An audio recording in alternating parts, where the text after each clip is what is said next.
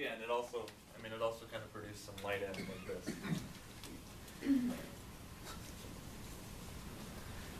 Okay, keep going here. The next thing, the next unit is called a hydrocracker. It's, I like to think of it as the, oh, here's my tape.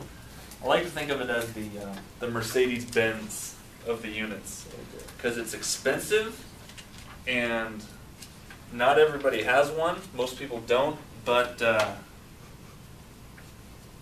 it's a really versatile, really good unit. It mostly produces. It also produces takes this gas oil that you know you can't really sell, and it produces diesel. That's the main thing it produces is diesel. It can do gasoline too, but actually diesel sells for the most right now. It's the highest demand is diesel. So right now refineries, wanting to make money, would rather make more of this from the gas oil than this. They get more for their money. So those that have a hydrocracker, they kind of have an advantage.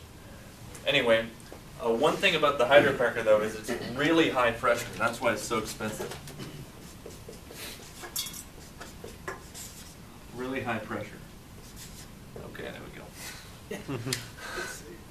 Thanks. And it also takes a lot of hydrogen. You have to put hydrogen into it. So actually I have one of these. That's another reason it's not a lot of people have them, is not a lot of refineries have them, is because it's, you gotta have a whole separate hydrogen unit in the middle to feed this guy. So if you look on your little sheet, it's kind of got a dashed line around it. That's just to show it's not that common. But anyway, if you see one, that's kind of where it fits in. So what's the ratio between gas oil and getting gasoline, or gas oil and getting diesel? Is it, can you get more of one or the other? From the same amount of gas oil? You can... Depends what you've got downstream. Yeah, you can... It's pretty flexible. I mean, it's like... As far as volume goes, you're going to give more volume of diesel, because gasoline tends to be more dense. And you sell by volume, right? By gallon. You pay by the gallon. So you probably would end up with a little more diesel, but it sells for higher anyway. So, all right. So I think as far as braking processes, those are the main ones. And these kind of work as buddies. When they're both in a refinery, you know, you got your gasoline, your diesel. You can optimize which one you want.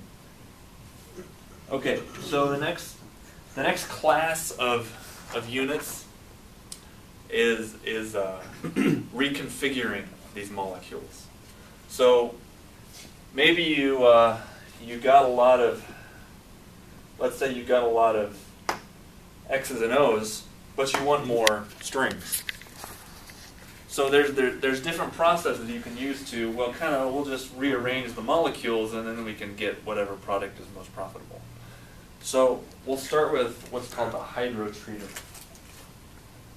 A hydrotreater is kind of the garbage man of the process unit.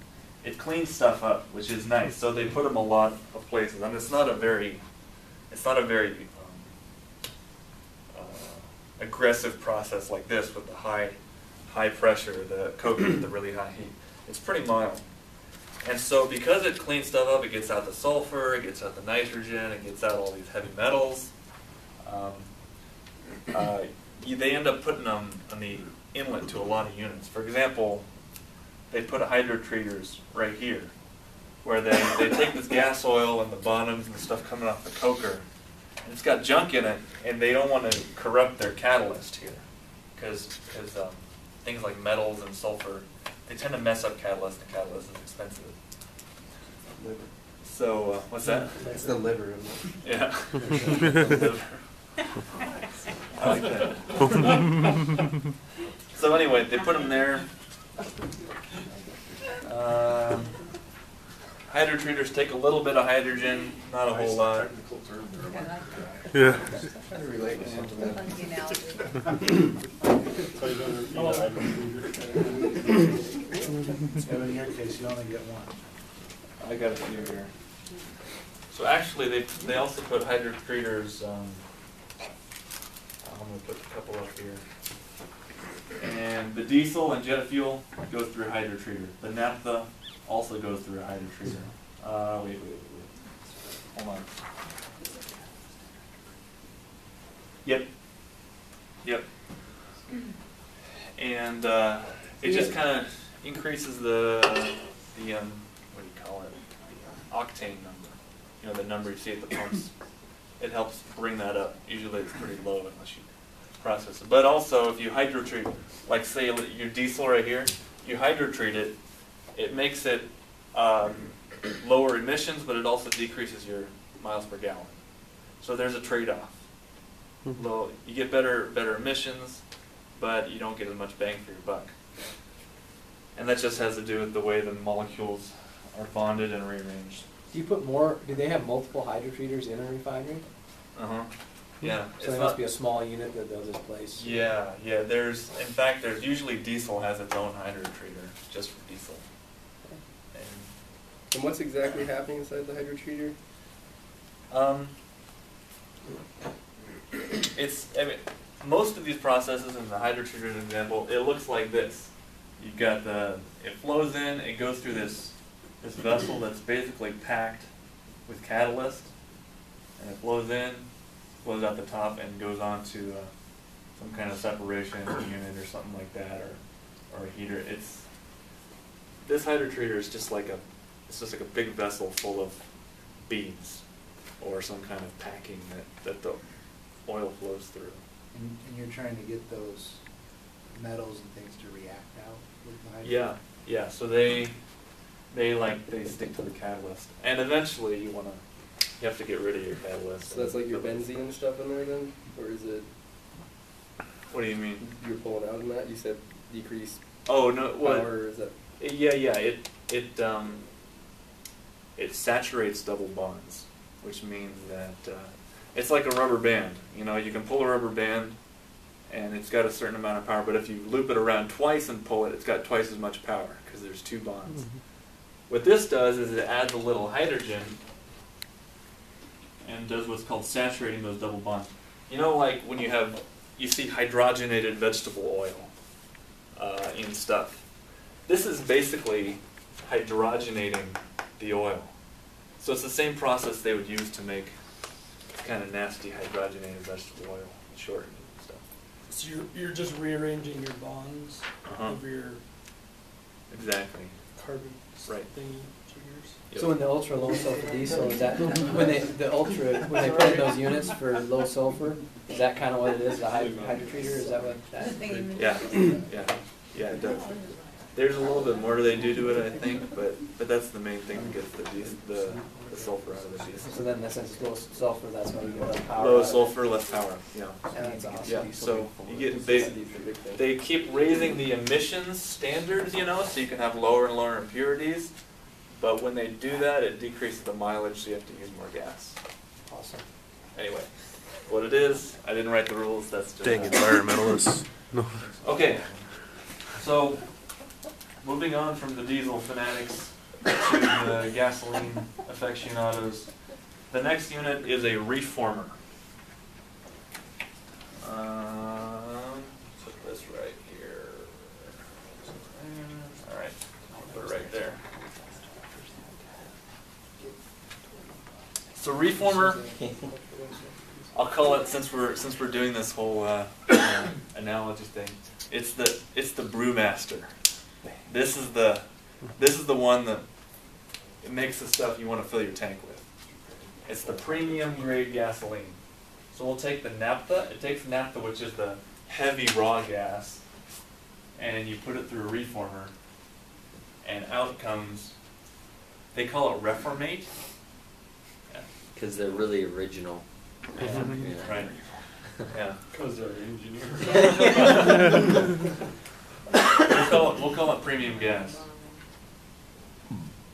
That's what the marketer called it. Yeah. All right. So this makes about 40% of the gasoline used in the U.S. is the reformer. So it's a pretty big process. I mean, as far as importance goes. And it's also a pretty simple process. It looks kind of like that. Just stuff flows through this packed bed of catalyst and goes out the other side. Actually, with the reformer, the chemistry is insane. What's going on in there? There's like multiple reactions and things. But anyway, when you're looking at it, it's pretty simple. So we'll leave it at that. The last kind of unit that's used to just rearrange molecules, and if you see, we're moving our way up, right? The last unit is called an isomerization unit. And please refer to the spelling on the graph below and not on the boxes above, because you may notice that it is misspelled.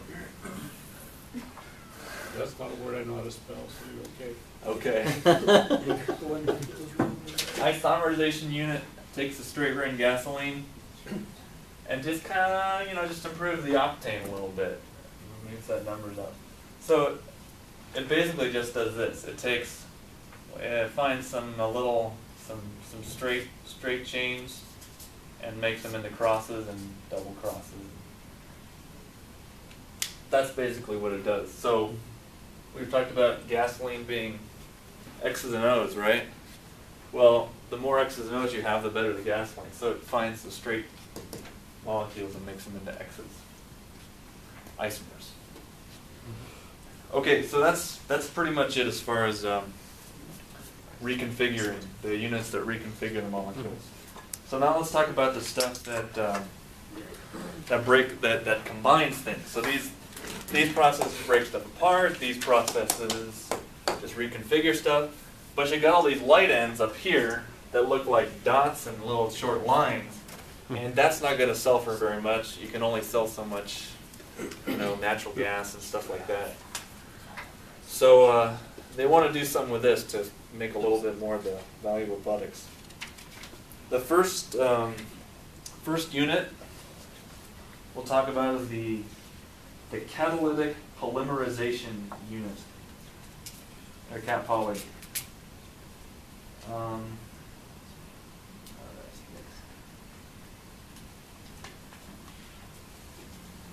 many different types of catalysts is this whole? Yeah, each one's different. How many Most are there for each unit?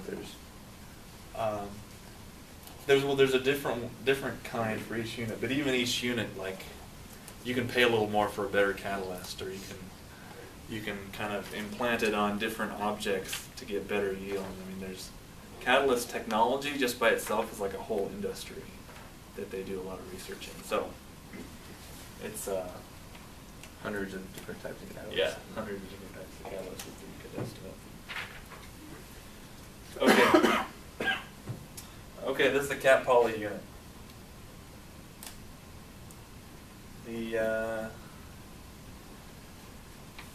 So this the cat poly unit is it basically just makes gasoline. So this is gasoline, but I guess actually this would be better to call it naphtha here.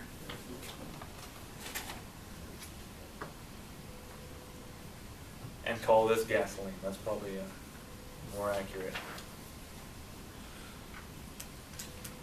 I think that's how it is in the chart, right? It doesn't say. Not labeled. Okay. Okay.